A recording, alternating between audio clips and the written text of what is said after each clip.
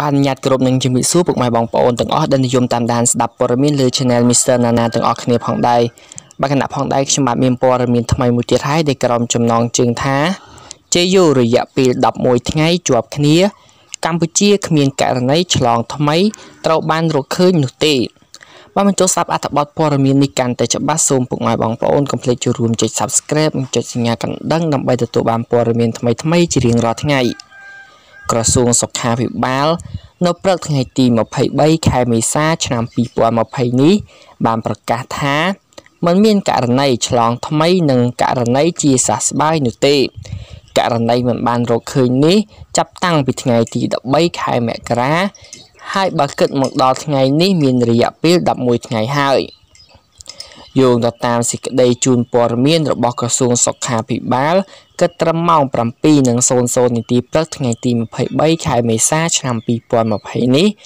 បានដឹងថាអ្នកជាសះស្បើយសរុបបានកើនឡើងទៅដល់110ករណីស្មើនឹង 90.16% បើធៀបនឹងចំនួនអ្នកមាន COVID-19 ទាំងអស់ក្នុងនោះមានស្ត្រី31នាក់និងបុរស79នាក់ដែលមានបុរសជនជាតិចិន1នាក់និងស្ត្រីជនជាតិអង់គ្លេស3នាក់បុរសជនជាតិអង់គ្លេស2នាក់បុរសជនជាតិអាមេរិកកាំង1នាក់ស្ត្រីជនជាតិអាមេរិកកាំង1នាក់បុរសជនជាតិប៊ែលស៊ិក1នាក់បុរសជនជាតិបារាំង18នាក់ក្នុងនោះមានទារកអាយុ4ខែស្ត្រីជនជាតិបារាំង20នាក់ជនជាតិកាណាដា2នាក់ជនជាតិម៉ាឡេស៊ី12នាក់បុរសជនជាតិឥណ្ឌូនេស៊ី2នាក់ស្ត្រីជនជាតិវៀតណាម1នាក់បុរសជនជាតិខ្មែរ4នាក់និងស្ត្រីជនជាតិខ្មែរ6នាក់បើគិតចាប់ពីខែមករាមកដល់បច្ចុប្បន្នអ្នកកំពុងព្យាបាលសម្រាកបានថយចុះសរុបនៅសល់ត្រឹមតែ12នាក់ស្ត្រី7នាក់បុរស5នាក់នៅតាមមន្ទីរពេទ្យរដ្ឋថ្នាក់ជាតិនិងថ្នាក់ខេត្តមានអ្នកផ្ទុក COVID-19 ដែលបានរកឃើញទាំងអស់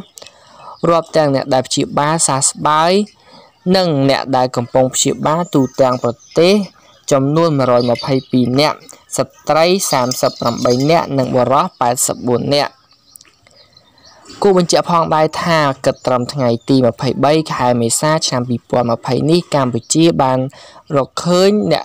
ជំងឺ COVID-19 ទូទាំងប្រទេសចំនួន